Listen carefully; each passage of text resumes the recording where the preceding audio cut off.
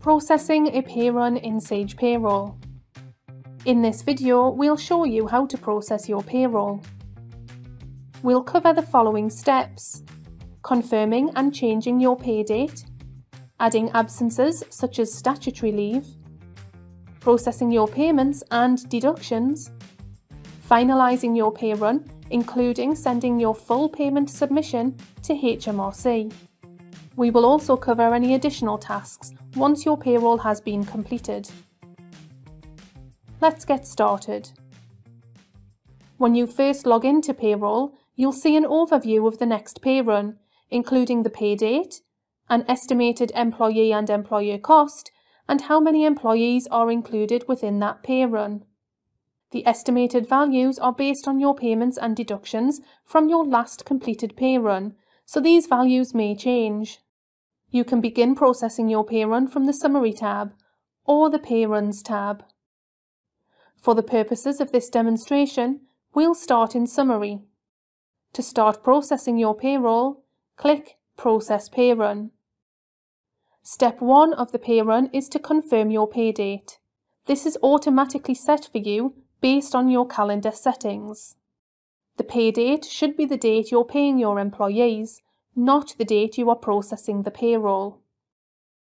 This date will appear on your pay slips and your full payment submission to HMRC. To amend the pay date manually, click here. The available dates are shown in grey. You can't select any dates outside of the current tax period. If you'd like to amend your pay calendar settings, click the Settings tab at the top of the screen and then click here. You can amend any current pay frequencies or add new ones. Make any necessary changes and click Save.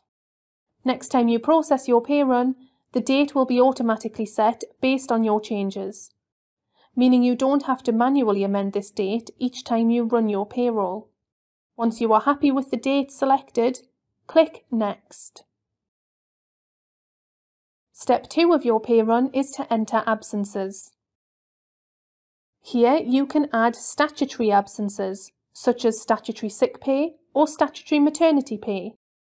Absences such as unpaid leave or holiday pay are not entered in this step. Once an absence has been entered, you'll see this listed here.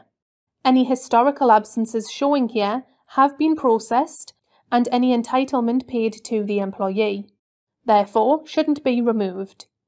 Removing a historical absence will reverse any payments made and cause a correction on your employee's pay. Statutory payments are paid up to and including your current pay date. For example, if you pay your employees monthly and your pay date is the 25th of each month, the statutory payment will be paid up to and including the 25th. Any remaining statutory payments due up to the end of the month will roll over to the next pay period. Statutory payments adhere to HMRC legislation and qualifying conditions. For more information on specific absences, click here. In this demonstration, we'll add statutory sick pay and statutory maternity pay to these employees. Before entering your absence, make sure you select the relevant employee. To set up an absence for the selected employee, hover over Add Absence. This will show all available absences for the employee. Select the absence from the list. In this case, we're setting up statutory sick pay. The information requested here differs depending on the absence selected. The first section of this form is the declaration. Here, you'll declare whether your employee has contacted you about the absence and provided any necessary documentation. Use the Contact Received drop-down to select Yes or No. If you select No, the statutory sick pay is withheld. Enter the start and end date of the absence. The end date can be amended later. For example, if your employee is on long-term sick and you don't know their return date. Once happy with all of the information entered, click Save. Next, we'll look at entering statutory maternity leave. Choose the relevant employee from the left, hover over Add Absence, and then click Maternity. Enter the due date of the child here. If you've received the MAT B1 from your employee, select Yes. If you haven't, select No. If you select No, no statutory payments will be made to the employee. The qualifying week will automatically appear based on the due date entered. This is the 15th week before the baby is due. Their average earnings in the 8 weeks before the qualifying week are used to calculate the first 6 weeks of their maternity pay. For the employee to be entitled to statutory maternity pay from you, they must have been continuously employed for at least 26 weeks before the qualifying week. Enter the maternity leave start and end date here. And when you're happy with the information entered, click Save.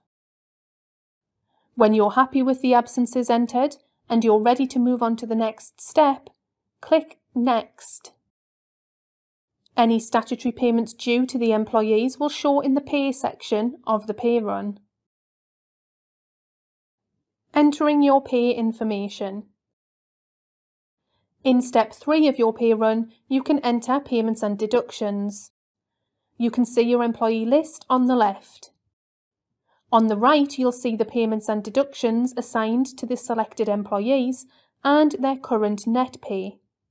To check and edit the employee tax and national insurance details, click their name. Make any necessary changes and click Save. Any important messages or information regarding the selected employee will appear here.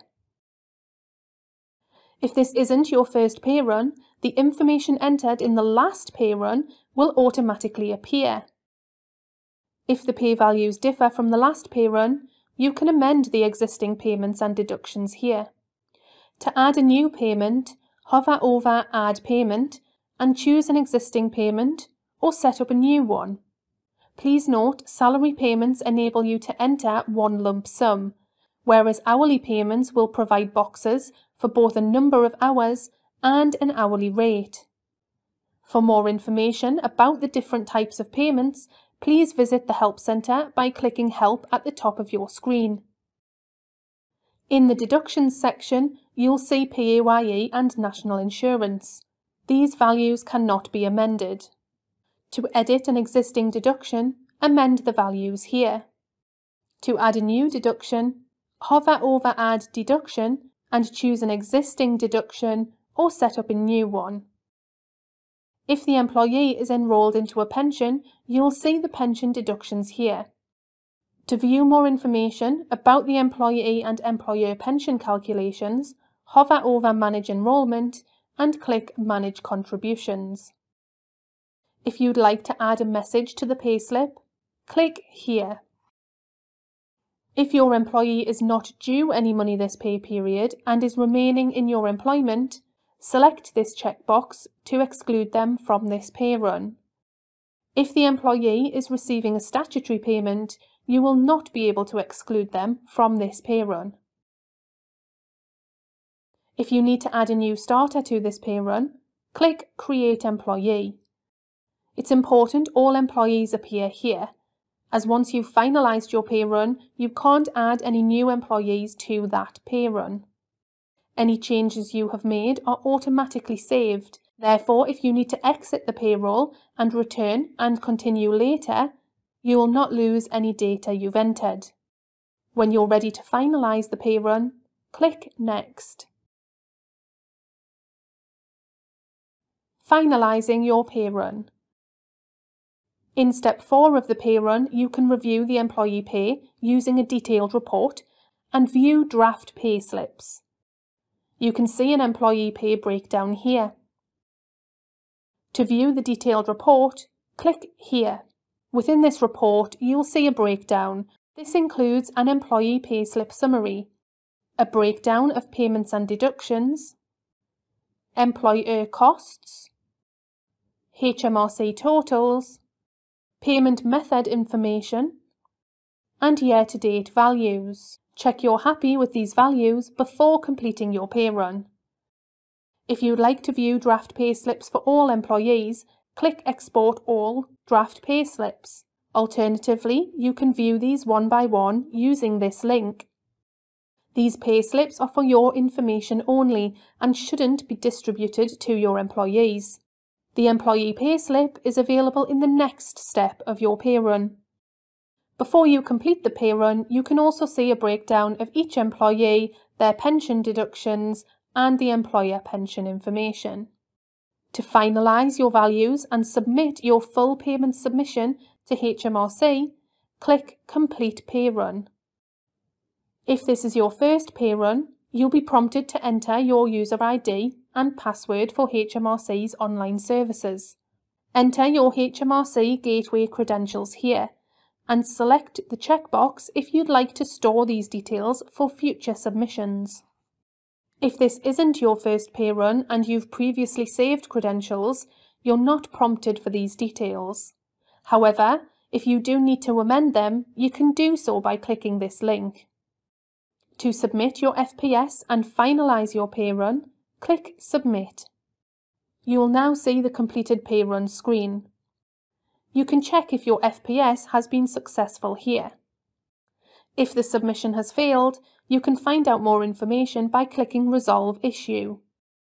If you receive an authentication error, usually with the code 1046, this means HMRC doesn't recognise the credentials you have entered.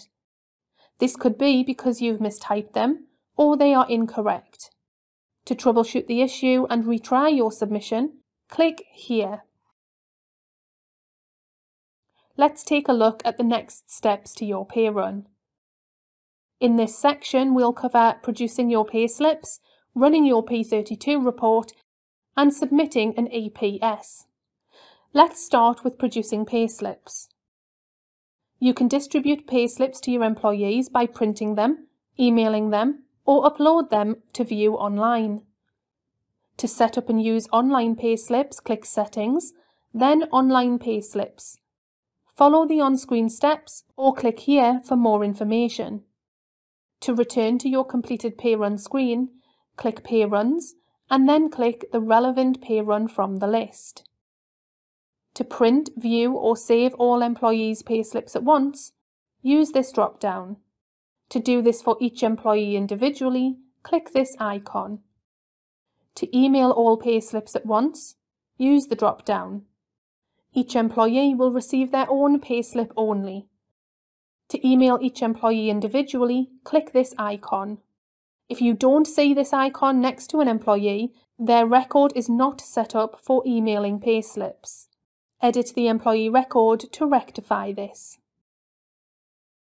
Your P32 employer payment record shows what you owe to HMRC and any reclaims during the reporting period. This report is produced tax monthly or quarterly, depending on your HMRC reporting frequency. To check your chosen HMRC reporting frequency, go to Settings and then Payroll Settings. To run your P32, click Pay Runs and then select any pay run within the tax month or quarter. In the completed pay run screen, the link appears here. You can also run your P32 from the Summary tab. If this link does not appear, you have not completed all pay runs within the tax month or quarter. To view the report, click here. This report includes your total liability to HMRC. This will also include statutory payment reclaims and any employment allowance reclaims. Your payment due to HMRC is shown here. This value is the calculation of all liabilities minus any reclaims. Therefore, there's no extra calculation required.